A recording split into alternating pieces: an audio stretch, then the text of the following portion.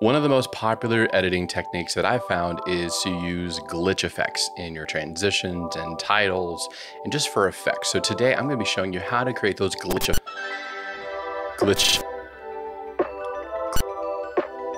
Okay, I think it's done. Let's do this.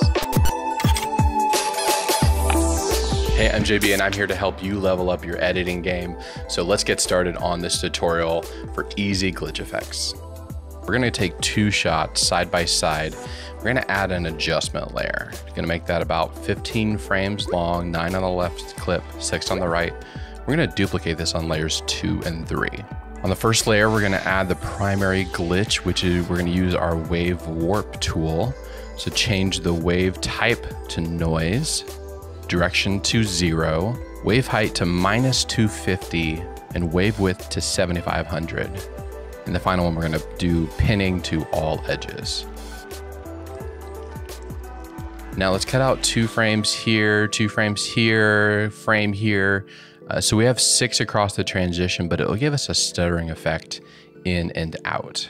But this is a little too clean. So on the second layer, we're gonna add our VR digital glitch to make it a little more messy. You don't have to change any of the settings, but let's make this only 6 frames across the transition.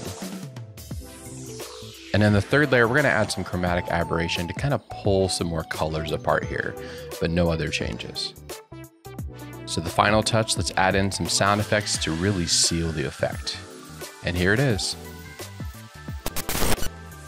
And there we go, a quick customized glitch transition. And if you want to, you can copy paste this whole thing onto another transition pretty simply. Now, what if we wanted to do this just on the text that is over top of video? We just want the text to be glitching. Well, here's how you do that. All you have to do is just create the text slide, place the glitch adjustment layers over the beginning of it, then right click and nest everything together. Now it will only glitch the text, but not the rest of it. And it really is that simple. And it's a lot of fun just playing around with all the different settings in there. But thank you so much for watching, and please subscribe if you haven't already. And if you got an editor or friend out there that you know would enjoy this, please send it to them as well. But thanks for watching.